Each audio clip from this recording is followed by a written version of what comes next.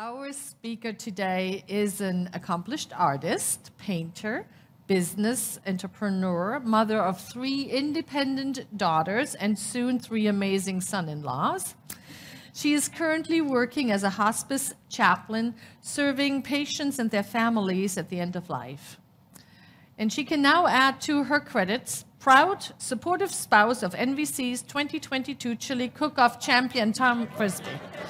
Please help me welcome my friend, Reverend Lori Frisbie.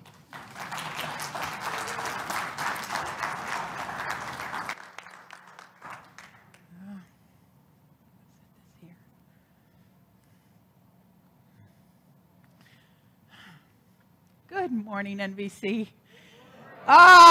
Look at all these beloveds in the sanctuary. And to those of you tuning in, welcome, welcome, welcome. I see old friends and new friends, and I am so blessed. I have my husband here, my mom here, and my best friend for over 40 years here. Wow, I am truly blessed.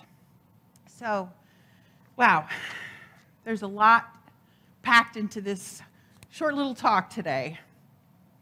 This week we are finishing our series on the foundations of science of mind, and you can find it in the Science of Mind text that was written by Dr. Ernest Holmes, the founder of our teaching.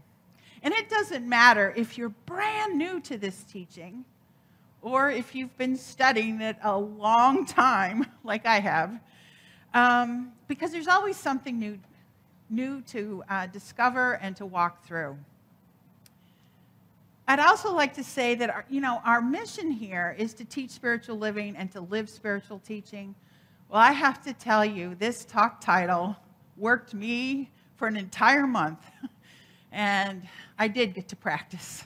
So let's dive in. I'd like to review quickly what the last few chapters covered, just to bring us up to the present moment.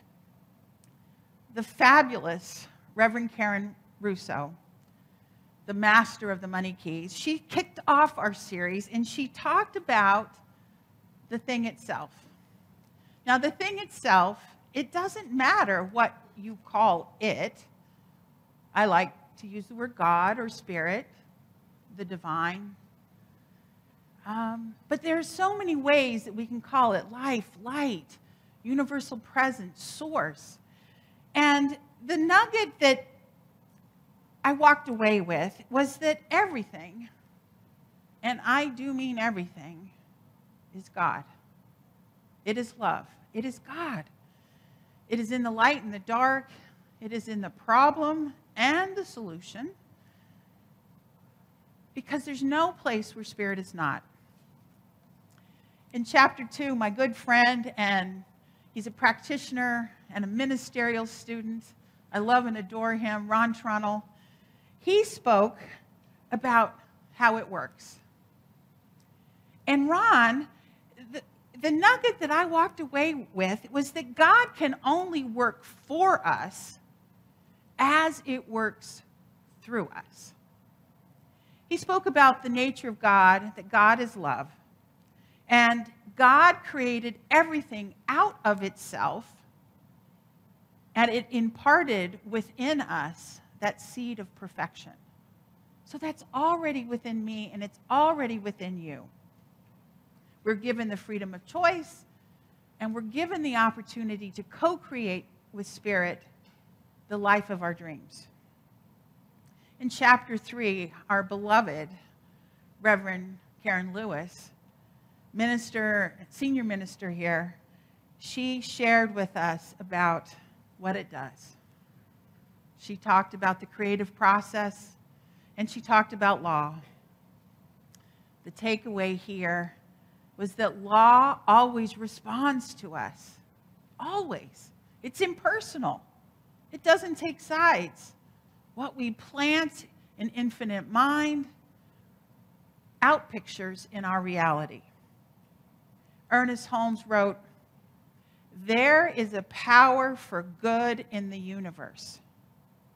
It is greater than we are, and we can use it." Which brings me to my my topic today. I'm talking about the fourth chapter, which is how it works. And the nugget here is prove it. Prove it. Okay. Oh, thanks, Karen. So I think most of us could agree that human nature is to want more, to be more, and to experience more. We want to see that evidence outplaying right now. Right now. So I remember the movie, it said, God, show me the money. Well, show me the love. Let me see the demonstration in my own life. And I thought about these questions. How can the science of mind impact my life? How can it transform those burdens and those conflicts and that stinkin' thinking that we carry around? How can the teachings of science of mind bring about more joy, more love, more peace, more harmony, more health? These are great questions. Great questions. As the new year unfolded, I looked at my own burdens that I was carrying over from last year, and I felt kind of a heave of emotions that were swirling all around me. I noticed anger and sadness and disappointment, frustration. I had some unmet expectations. I thought I'd see all my kids at Christmas. I felt sad for my daughter and disappointed that she had to postpone her wedding.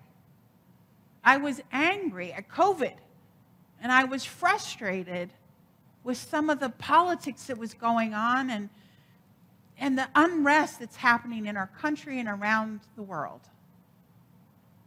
That's a lot. That's a lot. I knew that I needed to see things differently, which is clarity. I needed to practice the tools that I had learned along the way, the principles that I carry in my back pocket and in my heart. So let's start with clarity and practice, okay? Clarity is about looking at these situations, these boulders, these burdens, with fresh eyes. Can we really look at it with the eyes of God? We don't deny that the rent is due on Friday and our bank account says, not yet. We don't deny the physical experience of a broken arm or an ailment that is affecting us on a daily basis. We don't deny our sadness with the loss of a job, of a home, or of a loved one.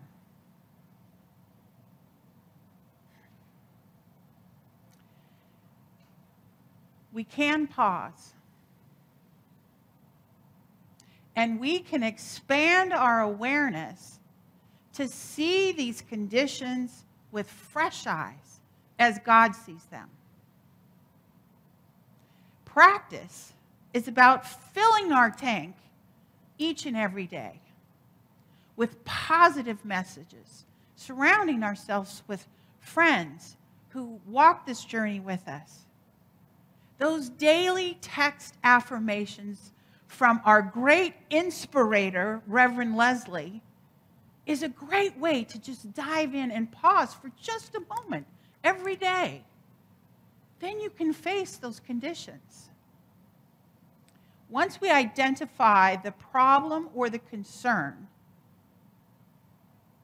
we must awaken our consciousness, expand our thinking to a metaphysical level. That is beyond the physical. Up. We lift our thoughts to a place that is a higher realm. So seeing things differently reminded me of the story of Sisyphus. Now, some of you might know Sisyphus. Some of you may not, and I invite you to go look him up because I use him a lot. Sisyphus was a great king. He was a prosperous king of Greek mythology, and he built the prosperous city of Corinth. But Sisyphus was also known as a great trickster. Now, I'm not going to give you the full story. I'm just going to give you the abbreviated one. So Sisyphus was a trickster, and he decided to trick death and get out of it.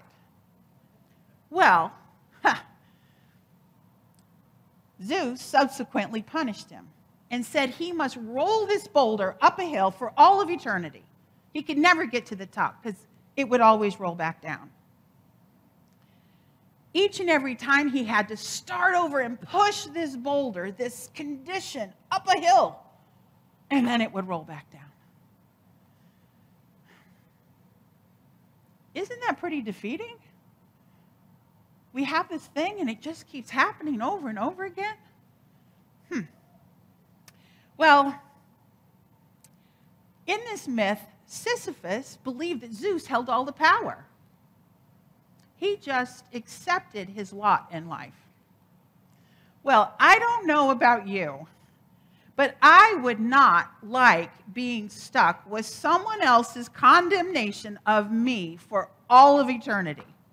That would be a big burden, a big boulder.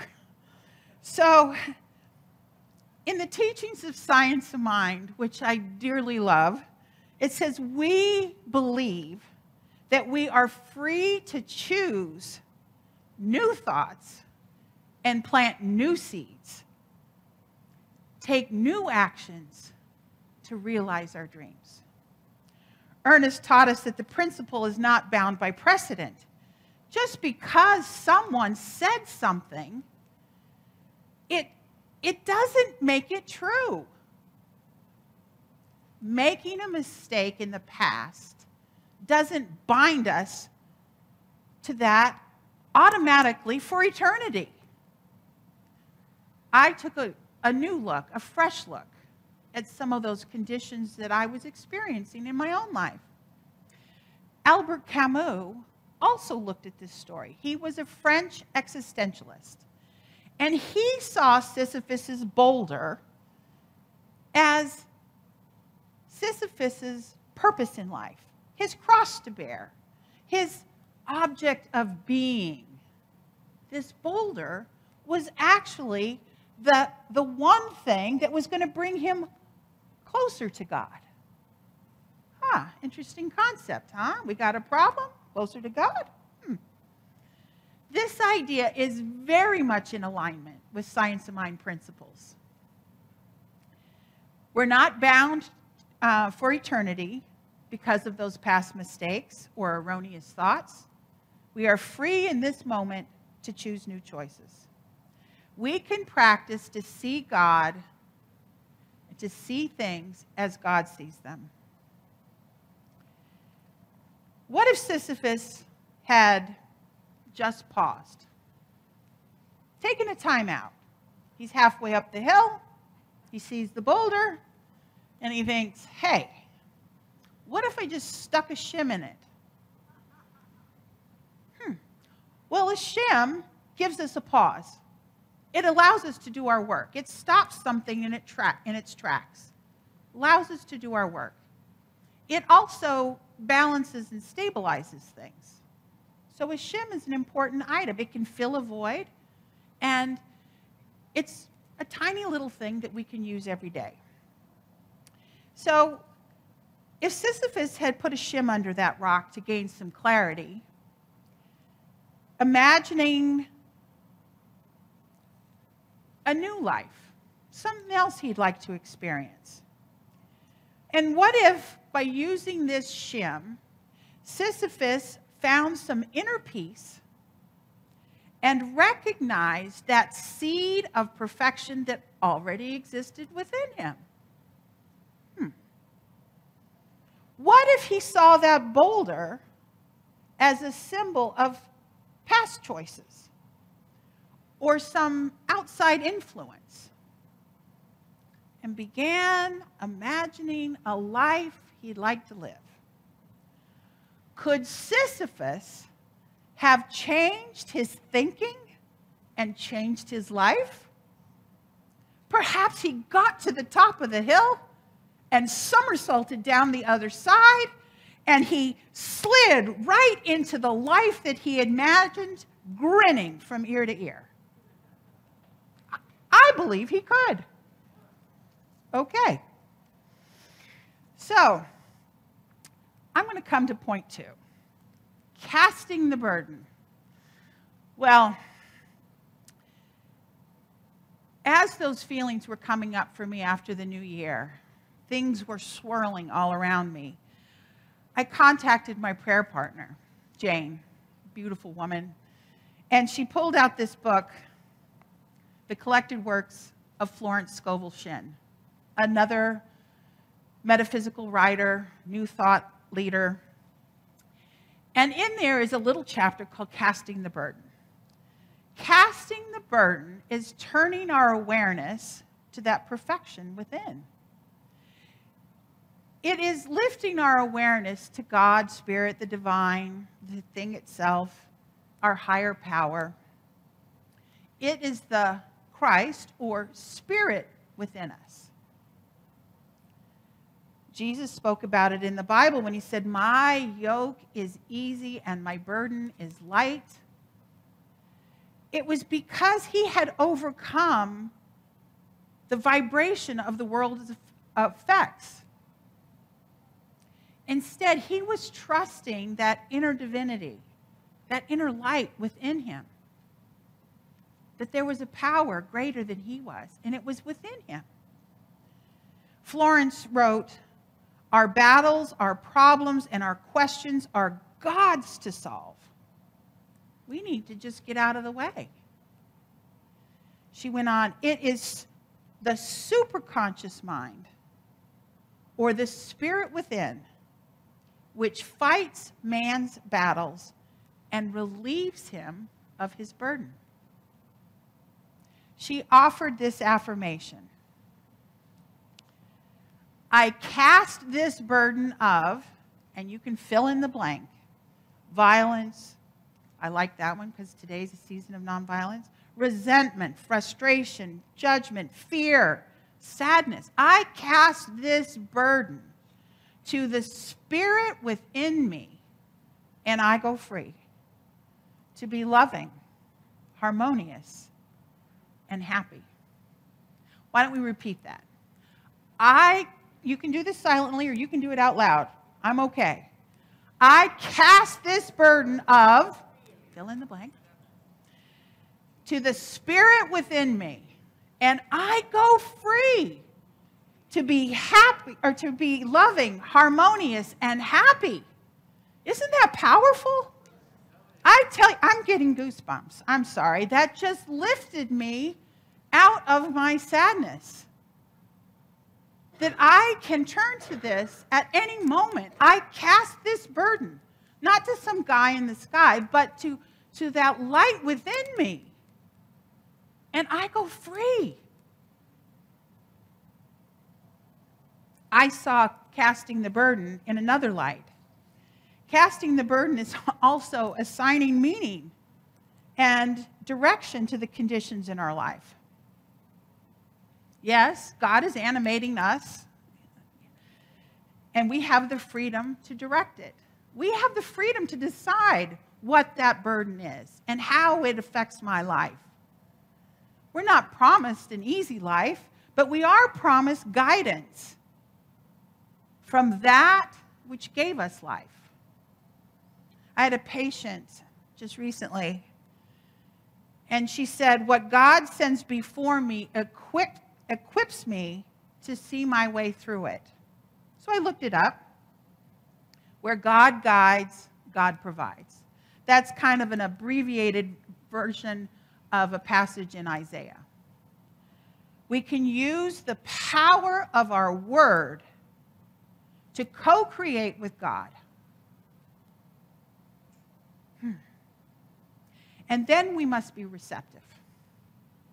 We must be willing to receive the good that we've planted in superconscious mind. Point 3, stand firmly in faith. The opposite of faith is fear. Isn't fear just misdirected energy? And isn't it faith that neutralizes all fear? There is no peace or happiness for man until he has erased all fear from his subconscious. Faith. Why does it appear that some prayers are answered and others are not? Ernest reminds us, if prayer was ever answered for one person, then it is answered for everyone. It works the same. It's like gravity. Gravity's going to work the same for you or for me. Faith makes the difference. God does not pick and choose that you get a little and you don't. Florence Scovel Shinn stated it this way: when man knows his own power and the workings of his mind, his great desire is to find an easy and quick way to impress the subconscious with good, for simply an intellectual knowledge of the truth will not bring results. Faith is the juice that activates our affirmative prayers. It is the supercharge, the turbo boost. It is remembering who we are. Ernest tells us we can rest in complete confidence that our words make this faith.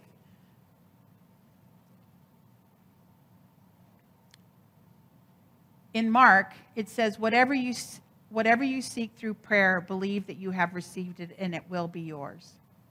Florence told a quick little story about sighting land. And in it, she said, a lady wanted a set of china. She prayed on it, and one day a friend gave her a plate. It had a small crack in it. And she said, well, wait a minute, I prayed for a whole set of china, and all I got was this cracked plate. And Florence said, well, wait a minute, it's a glimmer. It's something that's coming. Your good is on its way. It's like the sailors who were looking for land. It can't see it yet, but they see birds, and they see seaweed, and they see twigs on the water. Have faith. Your good is on its way. I have a close friend, and we call those God glimmers. And we praise them, we are grateful for them, and we celebrate them. When we see them, we know we're on the right path.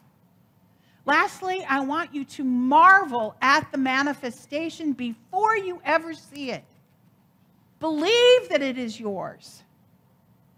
Everything originates in mind first and comes into form through us. Ernest wrote, faith is a mental attitude that is so convinced of its idea, which so completely accepts that any contradiction is unthinkable or impossible. Let's sum this up. This week, I invite us to take a mental inventory. See where your thoughts are. Are you in the negative camp? Complaint, misery, problem. Or are you in the positive camp? Things are looking up. You're practicing harmony, forgiveness, compassion, joy. I've heard that for every negative thought, we need 3 positive thoughts to undo that groove and get us in a new dynamic. Our call to action is Shem. See God in all things. Have clarity and see with the eyes of God. Discern carefully those conditions. Hear with heart. H. This is the reminder to get quiet, to recognize the one presence, the love. I. Inspired action. We listen and we become aligned with that. That one presence. We trust God in every action. The law must work through us to work for us. And marvel at the manifestation. Give it thanks in advance. Believe it before you see it. Notice the glimmers or the tiny clues. Stay the course. Stand firmly in faith. Thank you.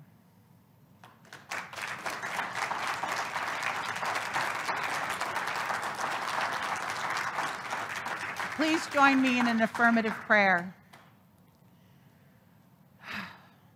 There is only one life, one beautiful, glorious activity that is breathing itself in and through all creation.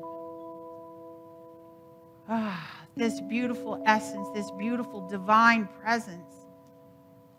It is everything that is seen and everything that is unseen and yet formed. I know this presence is imbuing itself in and through and as me right here, right now, as love and as joy, as peace, as harmony. And as I know that truth for me, I know it for each and everyone here and within the sound of my voice.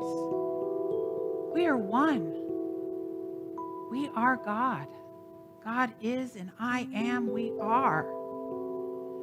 And I speak a word of blessing on behalf of each and every one of us gathered here today.